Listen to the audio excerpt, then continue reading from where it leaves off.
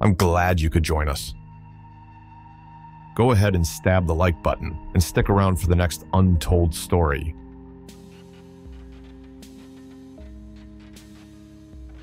Mia and Alex Grant, a couple from Chicago, eagerly planned a vacation to the remote shores of Lake Kivu in Rwanda, drawn by the lake's renowned beauty and tranquility.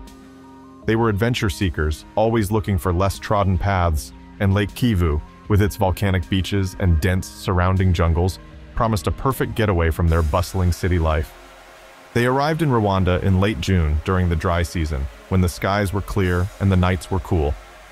After a day of travel, they reached their lakeside resort, a collection of rustic cabins nestled between lush green hills and the expansive, shimmering lake.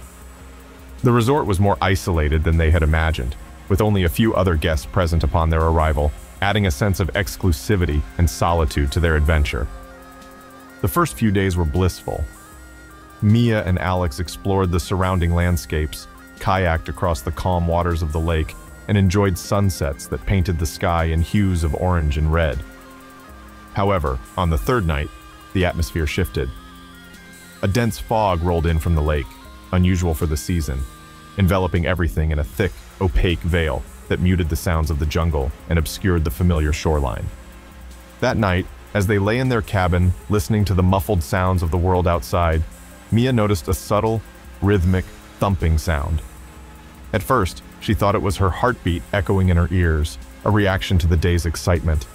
But as she focused, it became clear that the sound was external, a slow, deliberate thump, thump, thump, coming from the direction of the lake. Curious and slightly unnerved, Alex suggested they check it out, thinking perhaps another guest was out for a late-night stroll along the docks. Grabbing a flashlight, they ventured out into the fog, the beam of light barely penetrating the dense mist around them.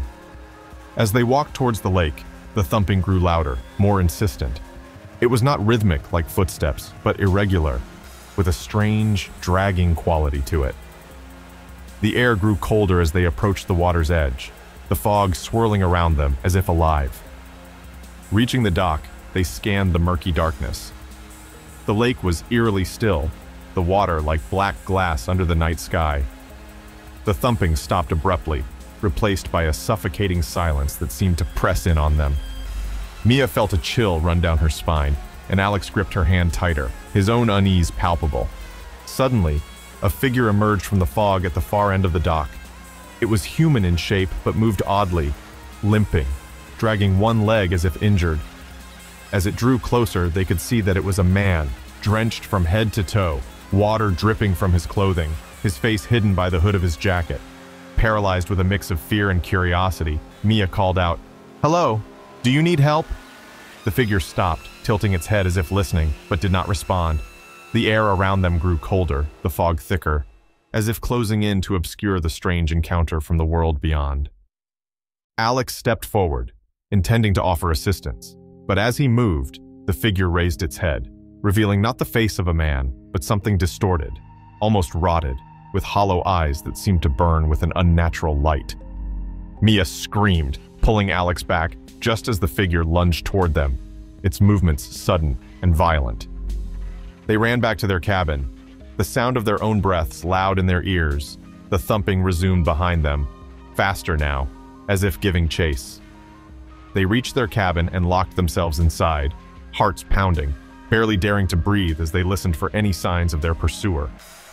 Outside, the fog remained, a silent sentinel by the lake, and within it, something malevolent stirred, its intentions as murky as the waters it had emerged from. The story of Mia and Alex's tranquil vacation had taken a sinister turn, the lake no longer a place of beauty, but a haunting ground for something unexplainable, and their adventure was far from over. Inside the safety of their cabin, Mia and Alex huddled together, their breaths shallow, their minds racing with fear and disbelief. The only sound was the occasional creak of the wooden cabin settling into the cool night air, each noise causing them to flinch, expecting the worst. Alex cautiously peered out of the window, the flashlight in his hand casting shaky beams into the thick fog that seemed to press against the glass. Nothing moved outside, and the oppressive silence felt almost as terrifying as the chase they had just endured. "What was that thing?" Mia whispered, her voice trembling. Alex shook his head, unable to form a rational explanation. "I don't know, but it didn't seem human." The realization that they were dealing with something beyond their understanding made their isolation at the lakeside resort feel even more acute.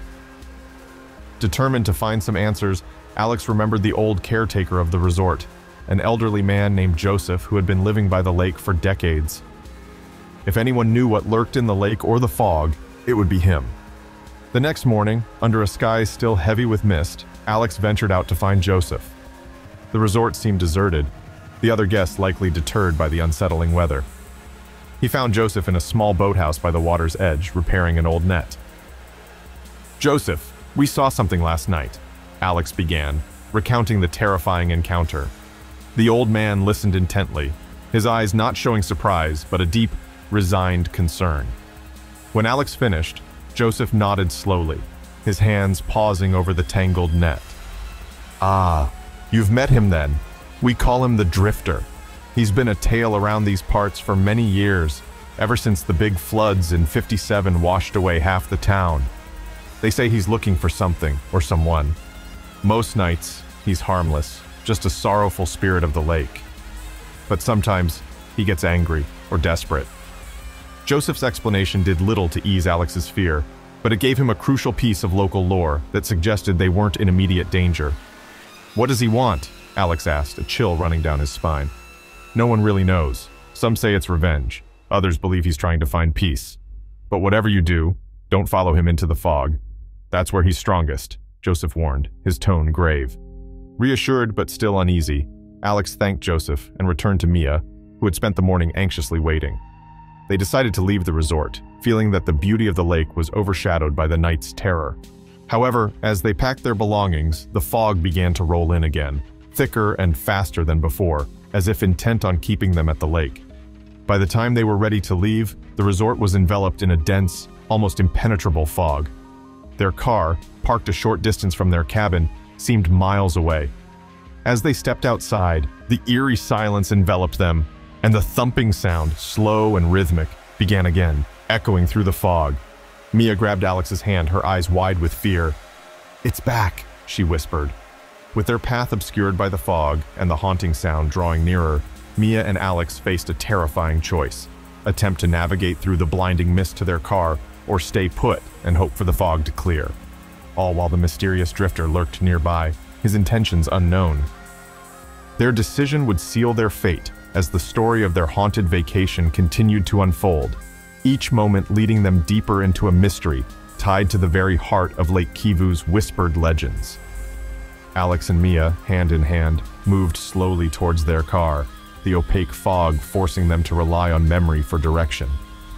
The ground beneath their feet felt unstable, as if the earth itself was shifting with uncertainty. With each step, the thumping grew louder, more insistent. As if the drifter was drawing nearer, his presence felt through the dense, cold mist. They could barely see a few feet ahead, and the path they knew so well during the day seemed alien and treacherous now. Alex tried to reassure Mia, but his voice was swallowed by the fog, leaving them in a suffocating silence that amplified their isolation. Suddenly, Mia stumbled over a loose stone, her grip tightening on Alex's hand. Alex caught her just in time, steadying her, but as they paused, the thumping stopped abruptly. The silence was complete, oppressive, and far more terrifying than the sound of their pursuer. They held their breath, listening, waiting for any sign of what lurked in the mist. Then, without warning, a figure emerged from the fog directly in front of them. It was the drifter, his appearance more ghastly up close. His clothes were ragged and soaked, clinging to his skeletal frame. His face was partially obscured by a hood, but what they could see was distorted, waterlogged, with hollow eyes that seemed to glow with a malevolent light. Mia screamed, and Alex pulled her back, but as they turned to run, another figure materialized from the fog behind them. They were surrounded, more figures appearing, each one as grotesque as the last, forming a semicircle around them. The couple realized these were not just echoes of one lost soul, but many, the forgotten victims of the lake, bound together by their tragic fates, led by the drifter. The spectral group moved closer, their movements synchronized and slow, deliberate but unstoppable. Alex and Mia backed away until they hit the side of their car, the cold metal a harsh reminder of their desperate situation. Alex fumbled for the car keys, his hands shaking as he tried to unlock the door without taking his eyes off the approaching spirits. Just as he managed to open the car door, a strong, cold hand gripped his shoulder, pulling him back with supernatural strength. Mia's screams filled the air as she tried to pull Alex away from the grip of the drifter, but it was too strong. The other spirits closed in, their moaning like the wind passing through the caverns of forgotten souls. Alex managed to push Mia into the car, shouting, "Drive! Get away from here!" Mia, tears streaming down her face, pulled the door closed and started the car. She looked back through the rear window, her vision blurred by tears and fog, and saw Alex being pulled into the mist by the drifter and his minions, his face a mask of terror and despair as he disappeared into the white void. Mia drove away, sobbing uncontrollably, the car's headlights cutting a feeble path through the fog. She escaped the immediate danger, but left a part of her soul behind at the lake, with Alex and the spectral forms that claimed him. The horrifying ordeal at Lake Kivu would haunt her for the rest of her life. The memory of Alex's final, desperate look, a constant, painful echo of a vacation turned nightmare. And back at the lake, the fog eventually cleared, but the legend of the drifter grew darker and more terrifying, fed by the new sorrow that had joined its ghostly ranks. The story of Lake Kivu continued, its waters as mysterious and menacing as ever, a lurking reminder that some places on Earth are touched by shadows that never fully recede. Jenna and Thomas Fields chose a remote cabin in the dense forests of the Pacific Northwest for their vacation, a place where they could disconnect from the world and reconnect with each other. The cabin, advertised as a peaceful retreat surrounded by nature, promised hiking trails, a nearby lake, and an absence of cell service, a true escape from their hectic urban lives in Seattle. Their drive to the cabin was filled with anticipation and laughter, winding through towering evergreens and misty mountains that gave the journey a dreamlike quality.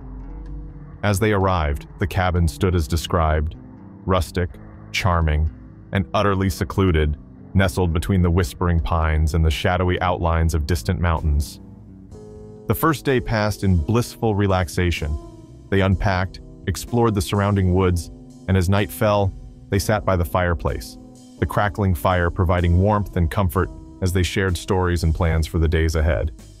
On the second day, they decided to hike to the nearby lake, a supposedly short and easy trek according to their host's written guide. The path was well marked initially, the forest alive with the sounds of birds and the rustle of small animals. However, as they ventured deeper, the trail seemed less distinct, the forest denser, and the sounds of wildlife began to recede, replaced by a suffocating silence. Unsettled but determined not to turn back, Jenna and Thomas pressed on until they reached the lake, which lay still and silent, its surface smooth like glass, reflecting the gray skies above. Something about the lake felt off. It was too still, too quiet, as if it were holding its breath. The couple spent little time there, unease growing, before deciding to head back to the cabin. As they retraced their steps, a thick fog began to roll in, rapid and unnatural in its approach. It swallowed the path and obscured their vision, turning their familiar trail into a maze of shadows and half-seen shapes. Jenna clutched Thomas's hand tightly, her heart racing as the visibility dropped to mere feet in front of them. They walked faster, but the cabin seemed frustratingly out of reach. Every turn looked the same, every tree a repeating pattern of the last. Panic began to set in when they realized they were truly lost. It was then they heard it. A low, droning sound, not quite a growl, not quite a whisper, echoing softly through the trees. Frightened, but with no other option, they followed the sound, hoping it might lead them back to the cabin or to another hiker. Instead, the source remained elusive, always just out of sight, leading them deeper into the fog. Night fell, and with no way to call for help, Jenna and Thomas found themselves wandering aimlessly, cold and scared.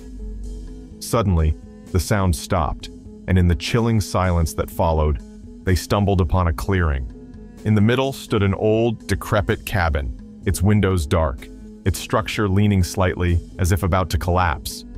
Curiosity overcame their fear, compelling them to approach. The cabin door was slightly ajar, creaking ominously as they pushed it open. Inside, the air was musty, filled with the scent of mold and something else. Something rotten. By the light of Thomas's flashlight, they explored the one-room cabin, noticing an old dusty book on a table. As Thomas picked up the book, the cabin suddenly felt colder, the air thicker. He opened the book to a random page, and they found it was a journal, dating back decades. The entries spoke of the cabin, the lake, and a chilling warning: do not listen to the whispers from the water. The sound returned, louder now, more insistent. Jenna and Thomas realized too late that the forest had lured them into its deepest secret, a place not meant for the living. The story of their peaceful vacation had taken a dark turn into the realm of forgotten lore and warnings unheeded. As they stood in the old cabin, surrounded by the encroaching darkness and the echoing drone, the true horror of their situation began to dawn on them, their escape uncertain, their fate tied to the mysterious, whispering lake. As the haunting drone intensified around them, Jenna and Thomas felt an icy grip of fear tighten around their hearts. The air inside the decrepit cabin seemed to pulsate with a life of its own, the whispers growing louder, as if converging upon the old structure. They clung to each other, realizing that their curiosity had led them into a trap they did not understand. Trying to remain rational, Thomas flipped through more pages of the journal, hoping to find something, anything that could guide them out of this nightmare. The entries were erratic, filled with scribbles of paranoia and fear from the previous occupant, a lone fisherman who had lived by the lake decades ago. His writings became increasingly disturbed over time, mentioning shadows in the woods and voices that called to him from the lake at night, voices that promised secrets of the deep if only he'd walk into the water. Jenna urged Thomas to leave the book and search for a way back to their cabin, but as they turned to leave, they realized that the door they had entered through was gone. In its place was just a solid wall, the wood old and rotting. Frantically, they searched for an exit, but the windows were too high and barred with thick, unyielding branches. The whispers in the cabin crescendoed into discernible voices, no longer just echoes of the wind, but clear, seductive murmurings promising release and unimaginable truths just outside in the darkness. Jenna covered her ears, trying to block out the voices, while Thomas, desperate and scared, yelled into the void, demanding silence. Suddenly, the voices stopped. The silence slammed down like a physical barrier, heavy and oppressive. Then, a new sound began, a soft, melodic humming that seemed to emanate from the very walls of the cabin. The floorboards trembled subtly underfoot, as if the building itself was awakening from a long slumber. As they stood frozen in fear, the center of the room began to warp and sink, forming a shallow basin in the wooden floor. Water started seeping through the cracks, cold and dark, filling the basin rapidly. The water's surface reflected no light. Instead, it absorbed it, creating a void that seemed to pull at their very souls. Thomas grabbed Jenna's hand, pulling her back to the farthest corner of the room as the water continued to rise, now spilling over the basin's edge, creeping toward their feet. The cabin felt alive, the walls creaking rhythmically, as if breathing, and the humming growing louder, now underscored by a faint but distinct heartbeat. Trapped and terrified, they watched as figures began to form in the water, dark shapes that twisted slowly, faces and hands pressing up from beneath the surface, reaching toward them with a silent plea. The faces were tormented, eternally trapped within the lake's depths, their eyes hollow pools of despair. The realization hit Jenna and Thomas with chilling clarity. The lake, the cabin, the voices, they were all part of a sentient, malevolent entity that fed on the souls of those it ensnared. The previous inhabitant had succumbed to its call, and now they were its newest victims, caught in an unending nightmare. With the water now lapping at their ankles, the couple understood that their only chance of survival lay in unraveling the secrets held by the cabin and the lake. As they faced the dark waters rising around them, their fight for survival became a battle against the very essence of the lake's ancient, whispering darkness. As the water continued to rise, engulfing the cabin floor and creeping up their legs, Jenna and Thomas realized they were running out of time. The figures in the water grew more defined, more desperate, clawing at the air above the dark surface. The whole cabin now seemed to pulse with a dark life of its own, the walls groaning under the strain of whatever unnatural force possessed them. Panicking but determined to survive, Thomas remembered the fisherman's journal. He waded through the rising water back to the table, flipping through the soaked pages, searching for anything that might help them break the cycle of torment. Jenna held back, watching the figures in the water, their haunting faces etched with sorrow and pain, a stark reminder of their possible fate. Suddenly, Thomas found it. A passage where the fisherman mentioned a ritual, something he had contemplated but ultimately feared too much to perform.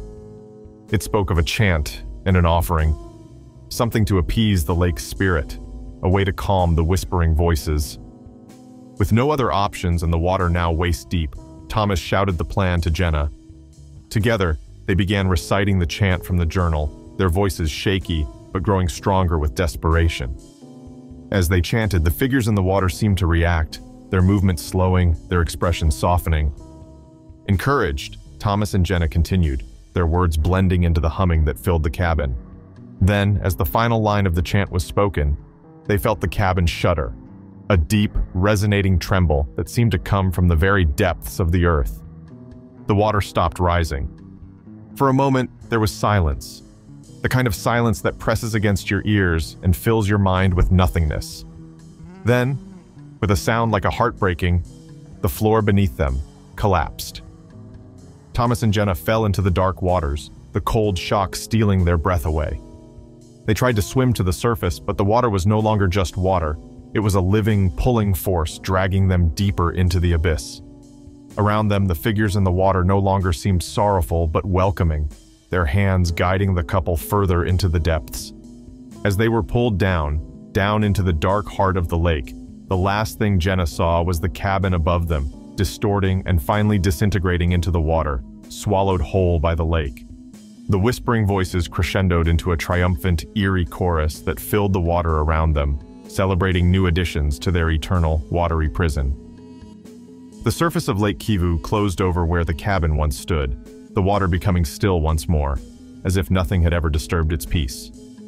The whispers quieted, but the lake kept its secrets, dark and deep, waiting for the next souls brave or foolish enough to disturb its slumber. Carrie and Derek had always dreamed of exploring the lush wilderness of the Amazon rainforest. They were seasoned travelers, eager for adventure, and enamored with the idea of venturing into one of the most biodiverse places on Earth. They booked a guided tour that promised an immersive experience into the heart of the jungle, complete with riverboat travel and stays in eco-friendly lodges hidden deep within the rainforest. Their journey began in Manaus, Brazil, where they met their guide, Marco, a native with extensive knowledge of the Amazon's flora and fauna. The first part of their adventure involved a long boat ride along the winding rivers that cut through the dense jungle. The sights and sounds were overwhelming. Vibrant birds flew overhead, monkeys chattered in the treetops, and the air was thick with the buzz of insects. As they traveled deeper into the jungle, the riverbanks grew tighter, the trees taller, and the sounds of civilization faded away until all that remained was the raw, unfiltered chorus of the wild. Each night, they anchored near the shore, where the dense canopy of the jungle stretched out like a dark, endless sea around them. On the third night, after a day of exploring a particularly remote area, the atmosphere changed.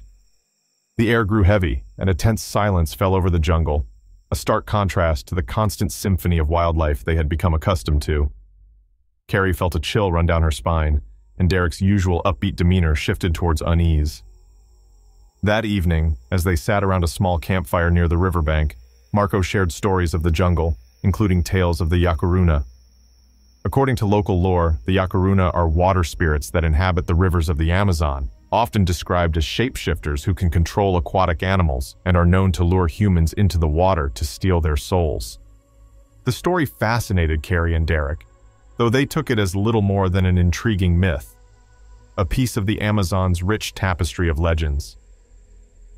But later that night, as they lay in their tent, the strange silence persisted, unnervingly deep and complete. Suddenly, a splash from the nearby river pierced the stillness, followed by a low, humming sound that seemed both near and far, echoing through the trees. Curious and unable to sleep, Carrie whispered to Derek that she was going to check it out. Grabbing a flashlight, she quietly unzipped the tent and stepped out into the cool night air. The moon cast a pale light over the river, creating a surreal, almost ethereal scene. As she approached the riverbank, the humming grew louder, a mesmerizing melody that seemed to resonate with the flowing water. Peering into the river, Carrie saw what looked like flickering shadows just beneath the surface, shifting and swirling in patterns that made her head spin if she looked too long. Suddenly, Derek's voice called out from behind her, snapping her out of her trance. He had followed her, worried about what she was doing alone by the river at night. As he reached her side, they both noticed a figure emerging from the other side of the river. It was human-like but moved with an eerie grace, its eyes reflecting the moonlight like those of a nocturnal animal. Frozen in place, Carrie and Derek watched as the figure paused at the water's edge, then turned to face them directly. It raised a hand, beckoning them closer with a gesture that was almost inviting. The humming intensified, filling their ears with a sound that was impossible to ignore. As they stood there, caught between curiosity and fear, they realized that the legends of the jungle might hold more truth than they had ever imagined. The story of their adventure in the Amazon was far from over, and as the figure continued to beckon, they knew that their encounter with the unknown might just be beginning. The mysterious figure across the river seemed to dissolve back into the mists as suddenly as it appeared, leaving Carrie and Derek with a chilling sense of unease. The haunting melody that had filled the air faded away with the figure, and the jungle's usual nocturnal sounds slowly began to creep back into the void left by the silence. Shaken by the encounter, Carrie and Derek hurried back to their tent, the allure of the river's edge now replaced with a palpable dread. Inside, they discussed what they had seen.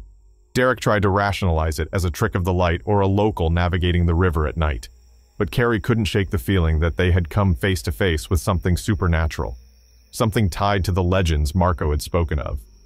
Unable to sleep and driven by a mix of fear and fascination, they decided to speak to Marco at first light. They found him preparing breakfast by a small fire, the morning sun filtering through the dense canopy above. The guide listened intently as they recounted their experience, his expression growing increasingly serious. Marco sat back, his coffee cup paused halfway to his lips. "You've seen the Yakuruna," he said in a low, steady tone. "It is rare, and it is a sign. The river spirits are guardians of these waters and the jungle. If they show themselves, it is either a warning or a calling. You must be careful. The jungle has many eyes, and not all are friendly." His words did little to ease Carrie and Derek's anxiety, but they also ignited a deeper curiosity about the mysteries hidden within the depths of the Amazon. They asked Marco if there were ways to protect themselves, or to understand more about what they might be dealing with. Marco nodded, suggesting a visit to a nearby village where an elder resided, someone knowledgeable in the old ways and the spiritual elements of the jungle.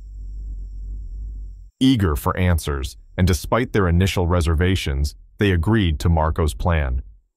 The journey to the village took them further downriver, the boat cutting smoothly through the water, the jungle on either side watching silently. The village was a small collection of huts on stilts, nestled on the riverbank, seemingly at peace with the encroaching wild. The elder, a small, aged man with deeply lined skin and piercing eyes, received them quietly. Marco explained their encounter in the elder's native tongue, every so often glancing at Carrie and Derek to gauge their reactions. The elder listened, nodding slowly, his eyes never leaving the couple's faces. After a long silence, he spoke in a raspy but firm voice, which Marco translated. "The river does not simply show itself to anyone without reason. You have been chosen to see, and now you are part of the river's flow. You must make an offering to appease the Yakuruna, to ensure your safety, and to prevent the spirits from intertwining your fate with the depths of the waters." Carrie and Derek exchanged uneasy glances. The idea of being chosen by the spirits of the river was overwhelming. They agreed to the elder's instructions, driven by a desire to protect themselves and perhaps a deeper, unspoken desire to connect further with the ancient, mystical world they had stumbled into. The elder instructed them on the offering, simple but specific items they were to place into the river at sunset. As the day waned, they prepared the offering carefully, each item a symbol of respect and peace. As they stood by the river's edge that evening, the jungle around them alive with the sounds of life, they placed the offering into the water, watching as the current gently carried it away. The sun dipped below the horizon, painting the sky with streaks of purple and gold, the river reflecting the spectacular display. But as darkness fell and they turned to head back to the village, the haunting melody they had heard 2 nights before filled the air once again, this time stronger, more compelling. They turned back to the river in time to see a swirl of mist forming over the water where their offering had disappeared.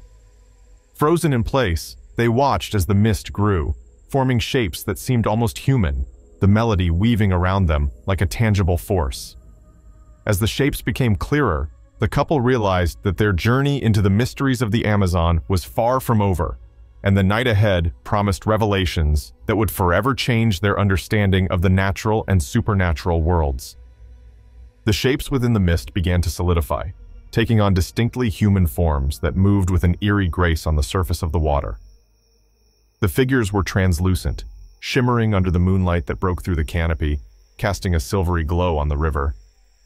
The melody intensified, its haunting notes resonating deep within Carrie and Derek's bones, compelling them to remain rooted to the spot despite their growing fear.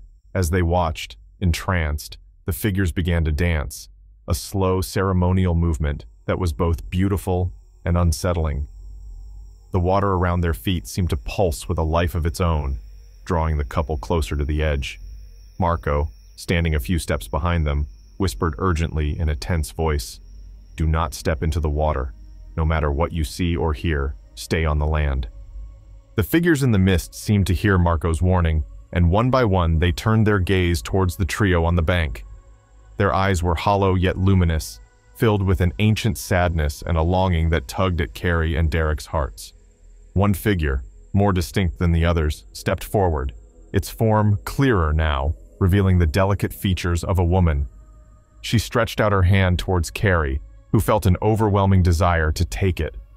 Derek, sensing the danger, grasped Carrie's arm tightly, pulling her back.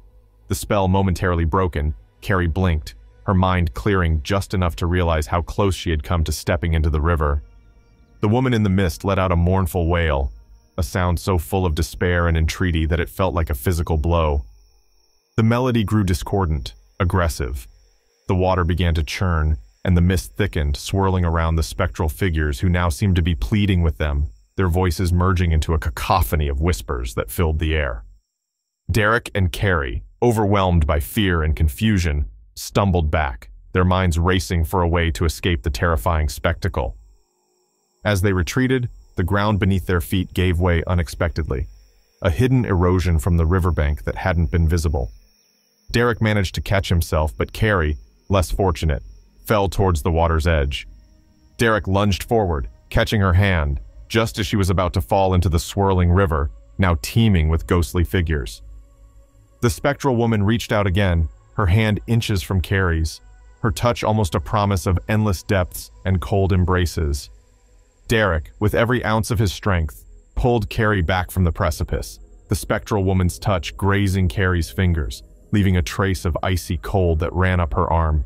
They scrambled up the bank, not stopping until they reached the safety of the village, where the elder and other villagers awaited, their faces etched with concern and understanding. Behind them, the melody faded, and the mist receded, but the river never truly returned to normal. It now held a menace, a memory of what had almost claimed them. That night, as they lay in a hut provided by the villagers, Carrie and Derek listened to the distant sounds of the river, the water whispering promises of return. They knew they would leave the Amazon the next day, but the haunting melody and the ghostly figures would follow them, lingering in their dreams and waking thoughts.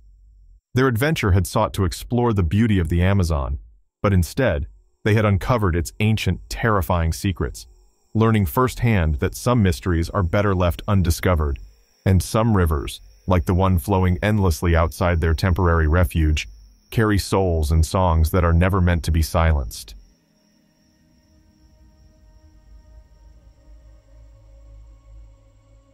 Thank you for listening. Now watch this video.